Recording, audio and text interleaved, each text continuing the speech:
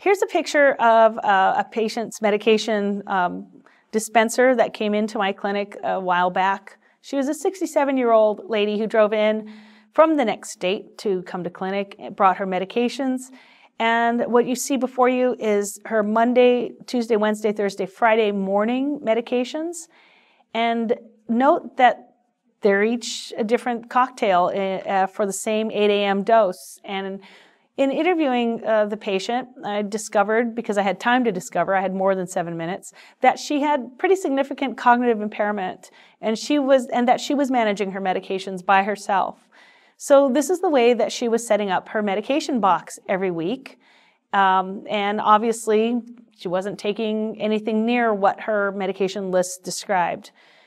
If I didn't have the time to have a look, detailed look, and find out about her medication or her cognitive status, in the 15-minute office visit, this dynamic would totally be missed.